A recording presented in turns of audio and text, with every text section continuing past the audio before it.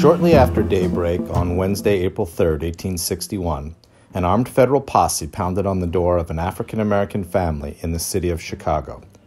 There was a brief struggle amid frantic cries of kidnapper, but the men quickly subdued the father, Onesimus Harris, along with his wife Anne and their two young children, George, age 4, and Charles, age 1. The Harrises were living temporarily with Anne's mother in a 3-story house on South Clark Street. It was less than 2 weeks before the start of the Civil War, and the Harris family were freedom seekers who had just recently escaped from outside of St. Louis, Missouri. They had fled slavery because their master had died, and they were being threatened with sale and family separation.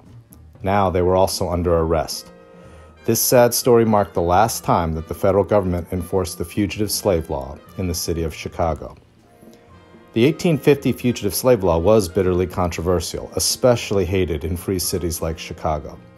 That is why the federal officials who seized the Harris family almost immediately dragged them onto a private train and rushed them down to Springfield, Illinois. Springfield was the state capital, still free territory but much closer to St. Louis, and a place where white people were more evenly divided in their opinions about slavery.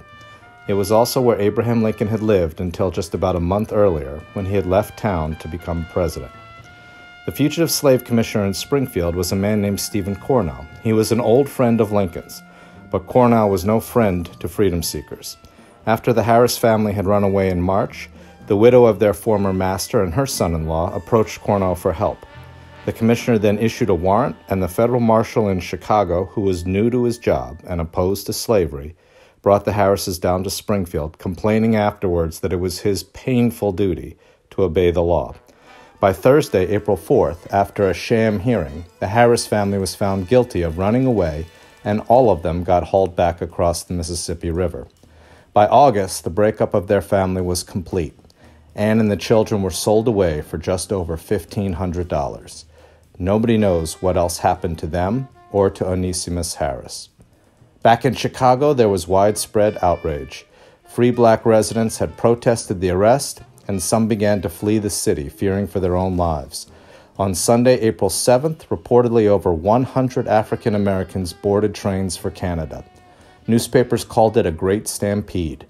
There was no comment from the Lincoln administration, but many observers believed that they were trying to show Southerners how they would support the Constitution, despite their Republican Party's anti-slavery beliefs. If so, it did not matter. Less than a week later, the Civil War began. More important, just over 4 years later, slavery was abolished, and Onesimus, if he was still alive, finally became a free man.